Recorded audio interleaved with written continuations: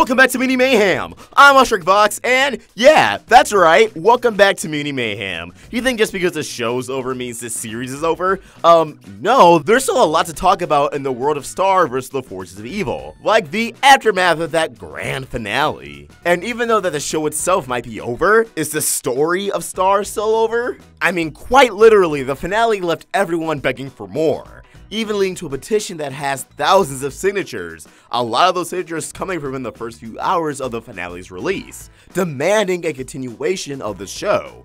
And can you really blame people?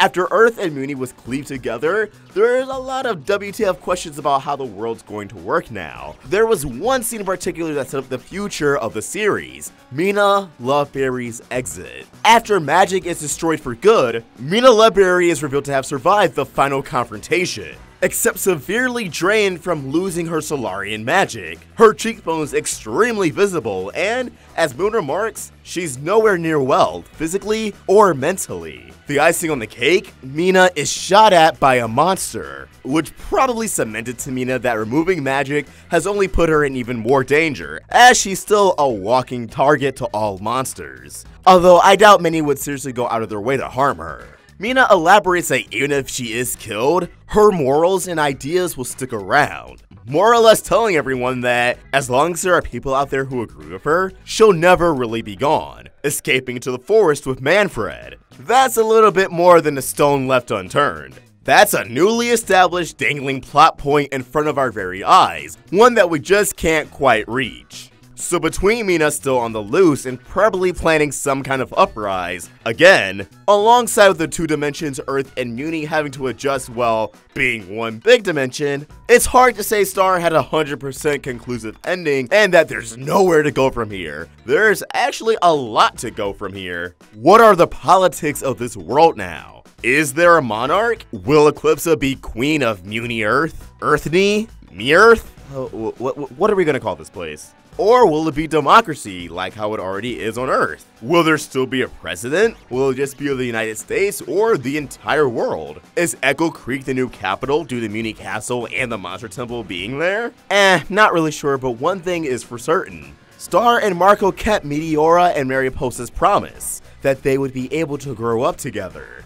Yet it doesn't mean they'll necessarily grow up together peacefully, as these unresolved plot threads set the stage for more to come. While I'm not really sure we're going to get another season, I do believe it's possible that Star vs. the Forces of Evil could get a follow-up TV movie in the near future, either on Disney Channel itself or even on the Disney Plus streaming service, just like the upcoming Phineas and Ferb movie that will be exclusive to that service. Now, while this is pure speculation, it does go a little bit deeper. Darren Nefsey did recently retweet a fan's wish for a TV movie, before swiftly unretweeting it. While she could just been avoiding stirring up any hype, I'm going to look at it at the exact opposite, as if she was possibly planting a clue for people to briefly see, alluding to the fact that there could be a special or movie in the future. And we already have the plot, Mina Loveberry's last hurrah, but she's not alone, as there's another villain who didn't even pop up in this final season, Seth of Septarsis.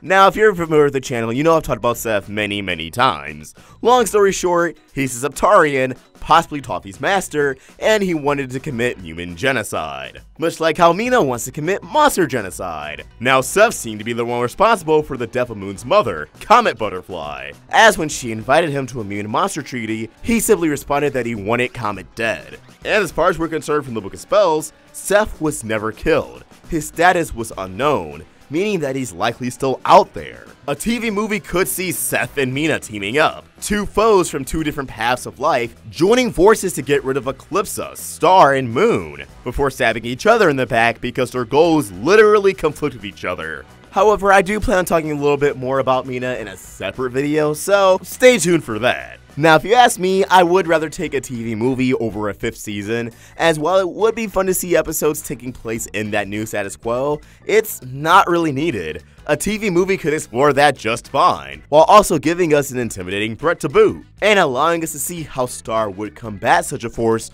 without the aid of magic, how different that world is entirely. Now, I mentioned this in my breakdown of the episode Cleaved, but I will be making a video talking about all the unanswered questions Star left, so if you're wondering what about this or that, don't worry, we'll touch on it soon. But for now, would you guys rather have a 5th season or a TV movie of Star vs. the Forces of Evil? Let us know your thoughts in the comments below, or tweet your thoughts at Roundtable Vids. And for my own pitches, you can find me at Fox. We're also on Instagram. Special thanks to Art with Coda for an amazing thumbnail. For more of his art, you can find him on Tumblr and Instagram at Art with Coda. And subscribe to his YouTube channel. Link in the description.